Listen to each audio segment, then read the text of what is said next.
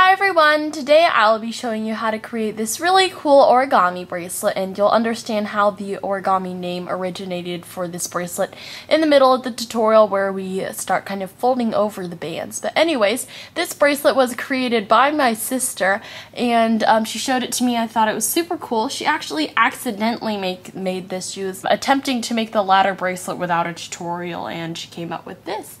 So anyways, don't forget to give a big thumbs up to this tutorial because this bracelet is so cool. And anyways, now without further ado, let's get started. So today you will need any type of loom, a hook. Today I'm using a metal tipped hook. You'll also need bands in whatever colors you like. Today I'm using pink, glow in the dark, and mango. And this is also glow in the dark, but for the bracelet, for the actual design part here, you will need about 14 for this one single chain, which you see here is the white pearl, and then you'll need 13 of whatever color you want to be the inside chain, which here is the silver, and then whatever color you want for the loop part that goes over. So you'll need 11 of those, and then you'll need about 9 to 10 bands for the extension, which you can see here is pink. So anyways, you also need one C-clip, and now without further ado, let's get started. So we're going to start with our looms, arrows pointing up. The first chain that we're going to put on is the white chain that you see here. So whatever you want in place of white, today I will be using pink. So you're going to go ahead and start on the bottom pin and go rightwards, and then you're going to go vertically, and you're going to continue going vertically all the way down to the end of your looms. So just continue using single bands, one band at a time, and keep going vertically.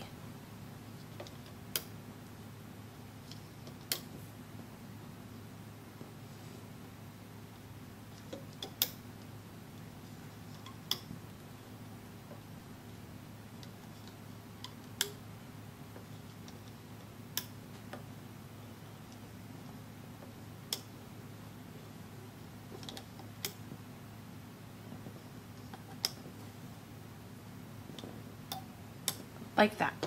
So your loom should now look something like this, and we're going to go ahead and add on our horizontal bands.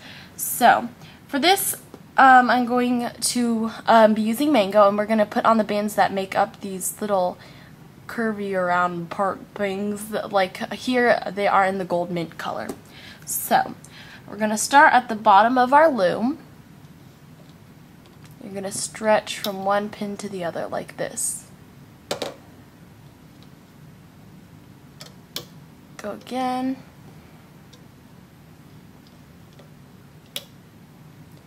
And you're just going to continue going horizontally throughout the end of your loom.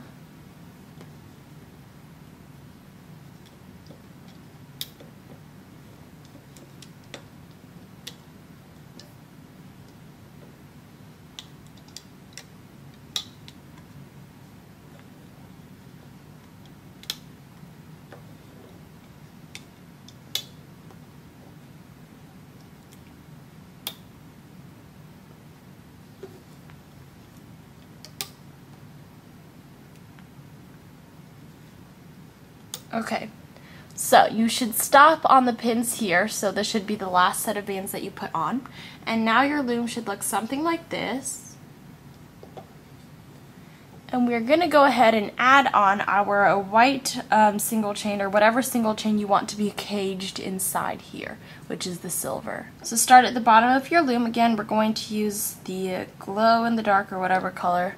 And you're just going to start and go vertically and continue going vertically throughout to the end of your loom.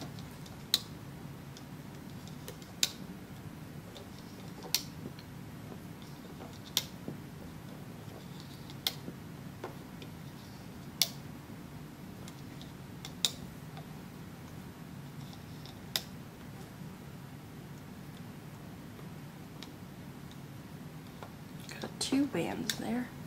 Okay, so when you reach the end of your loom, you're going to take one band of the same color and just close it off. Put that there. So we are now going to add on a cap band. I'm going to use the color that I used for the single chain on the right, so I'm going to use pink. Wrap a single band around the very top right pin twice. So you should have something like that now. And now we are ready to start the hooking process. So, start with your loom's arrows pointing down at the very bottom of your loom. The first and only single chain we are going to hook first are the white ones. So, reach inside your cap band and grab the white band and hook over to the right like that. And you want to hook the entire white single chain up. So, just hook like you normally would if you're making a single chain bracelet. So,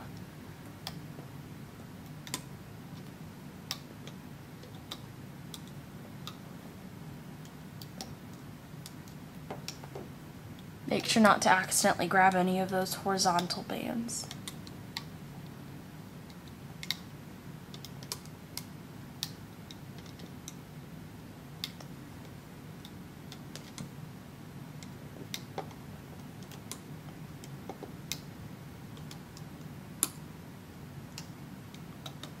Okay, so when you're to this point and you've finished hooking all of the single chains that run down the center here, we're now going to work with the horizontal bands. So, to start at the bottom of your loom, and for this you can use your hook or your fingers. I'm going to use my hook.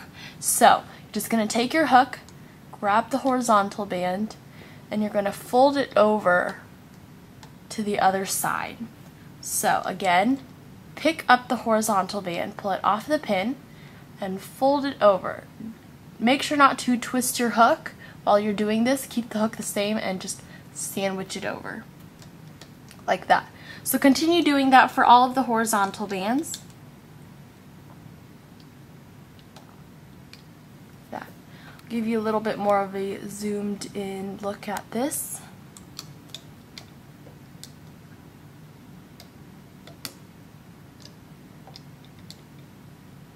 So I'm not twisting the band at all when I'm picking it up. I'm not turning my hook or anything.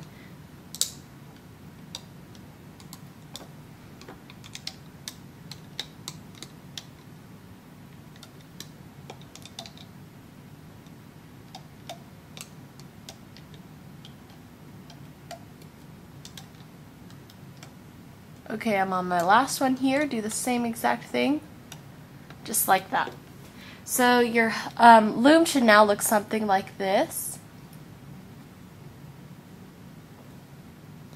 And now we are ready to hook the pink single chain on the left. Okay, I had to take a sip of water because my throat was getting dry, as you can hear in the last clip. But anyways, we're going to go ahead, just go inside the cap band and grab the first band, hook upwards, and then continue hooking the entire single chain. So, make sure you go inside that horizontal band that we folded over. Go inside of it and grab.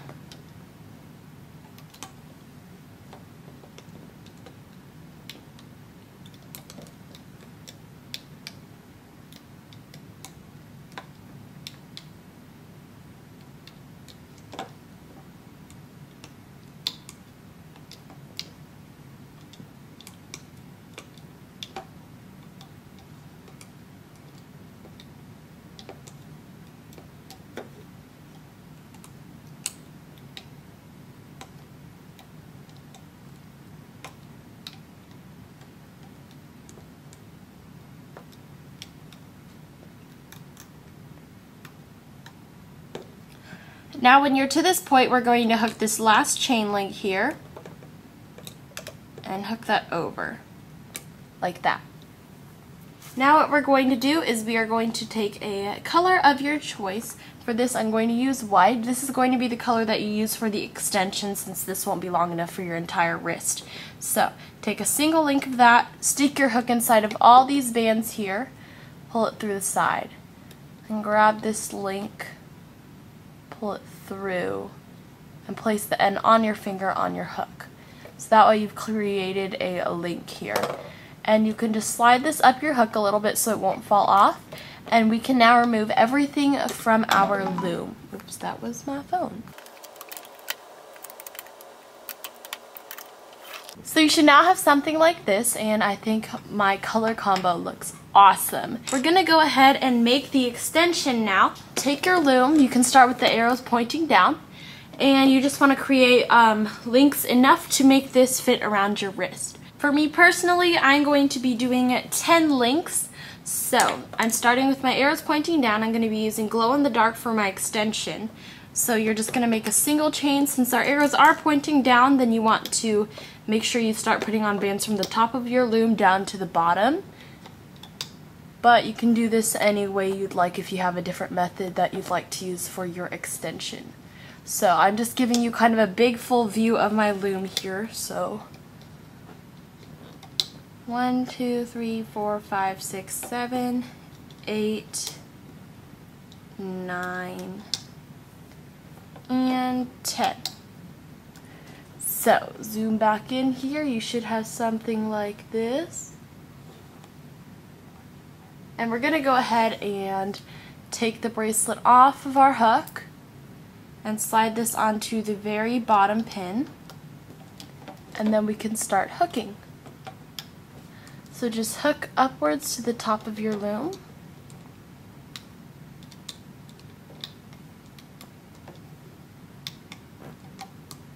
Sorry, that was my elbow rubbing on the table. This always happens in my videos. Okay.